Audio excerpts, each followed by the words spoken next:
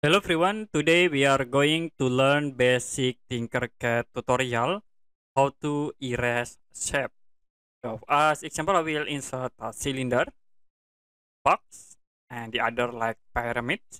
And if you want to erase the pyramid, you can select the objects and then you can press delete button. But the other option, if you want to erase the box objects like in the half, you can create the cut objects. I will use box again. I will click at this point. Now you can resize to the bottom here. Okay, this.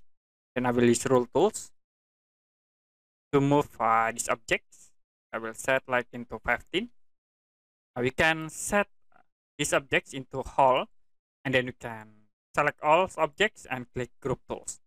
So it will be erase the specific part in this object. I will create again, like we create the sphere. Then I will change for the height sphere. You can select. Then I will set in here this time into 10. We can change the sphere into whole. Select the objects, all objects, and then you can click group.